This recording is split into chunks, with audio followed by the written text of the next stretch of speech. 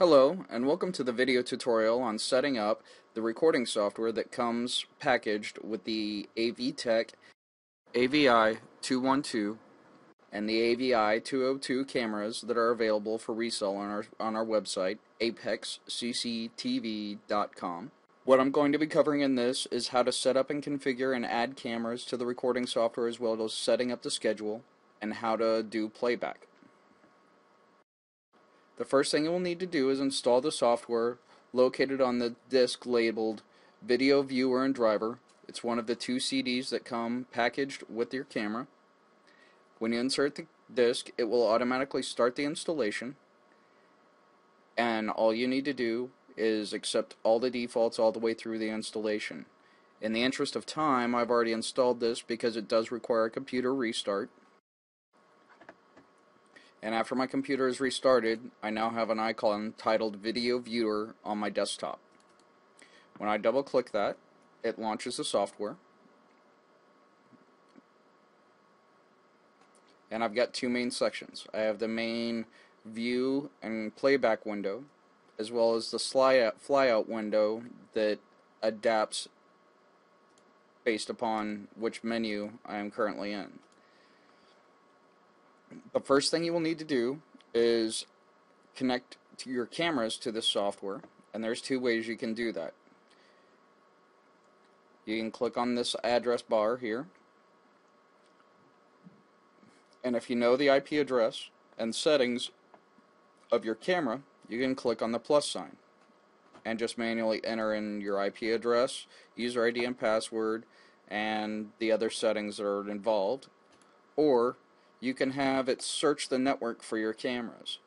If your computer that you've installed the software on and cameras are on the same network, it will automatically find these cameras. To finish the configuration, you just double click on the camera, enter in your user ID and password,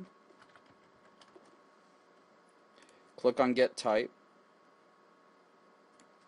and you can apply a comment such as a location. In this case, I'm going to title it Sales Floor because this is a demo camera that is located on our sales floor, and click Apply.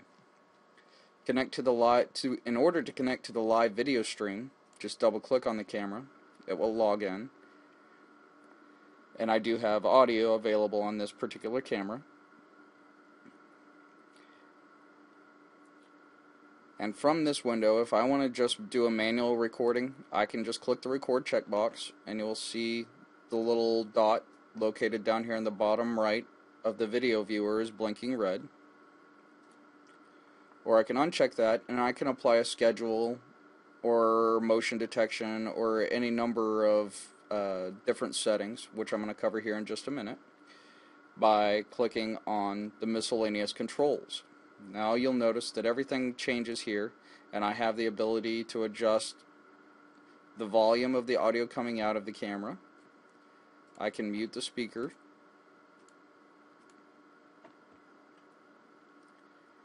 I can adjust the color settings of the camera, so I can adjust brightness, contrast. I can adjust the hue. And I can also adjust the color saturation. And then once I've completed that,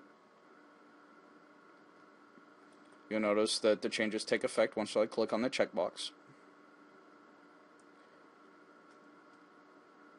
Or I can return the settings to default by clicking this box. I'm going to close that window now.